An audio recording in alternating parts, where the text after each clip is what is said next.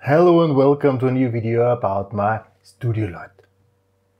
Nothing on the table, but this will change because I managed to assemble this. Let's have a look how it turned out. Here everything is available. Alright, so what we've got here, we have the lighting. This should represent my light here. This is even the same strip. So this I will keep it here.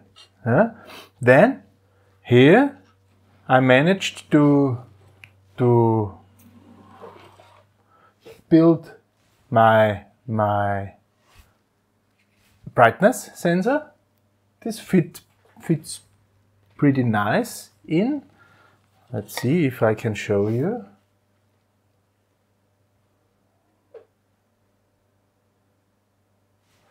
My hand is more interesting, seems like. Yes. See, there is the brightness sensor inside. On the other side, we do have our display, the cover. I blew the cover. This I have to print out once again. And here is the knob, so we can adjust this. All right. This is working pretty well. And on the other hand, on the other side, I do have here the cables out. Can also be adjusted. Here are the cables out, and those cables, they arrive finally at my control part. Maybe I made them a little bit short, but I don't need a long cable up there. So let's have a look inside the control part, how this looks like. You see, it's pretty standard. On the left hand side we have our 24 volts. 24 volts, and our control lines for the display and the brightness sensor, which are located in the head. This cable, five cables plus minus SCK SDA for the display, and a return line for the brightness measurement. And this is how it looks inside. Here's my controller.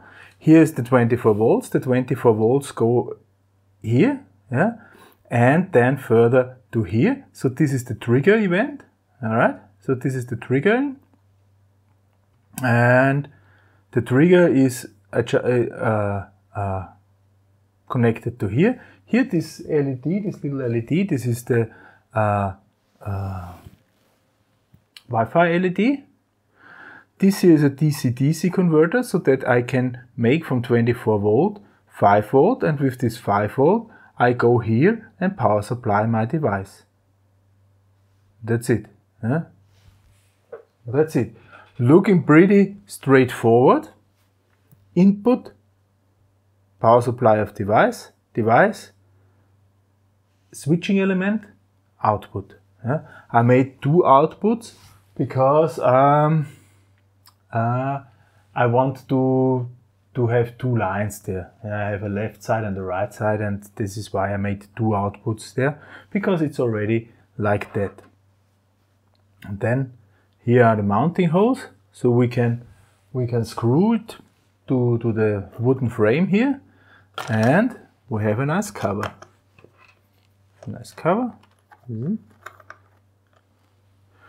Ventilated.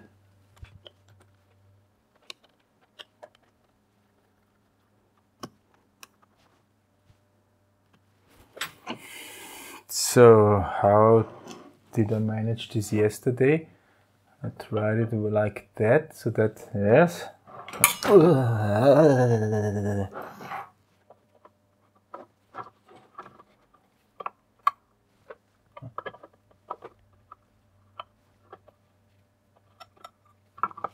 Like that. Ooh, this is perfect. This is perfect.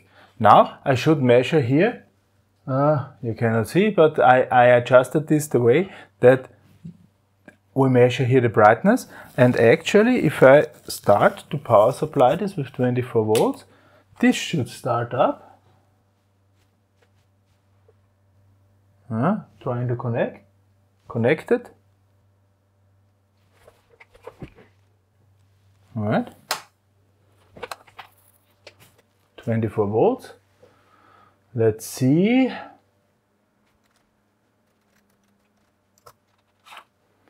Heinz's web page. So I start.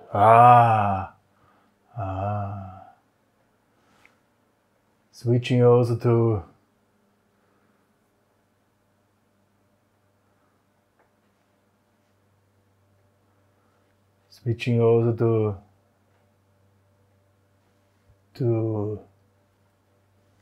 my setup. Maybe I have to adjust a moment, so I will adjust the brightness control of the camera, that we have always the same brightness. Good. And now if I go up, the brightness should be bigger. Yes.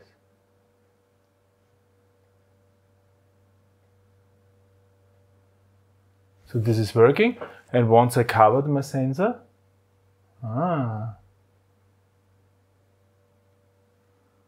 this is also working.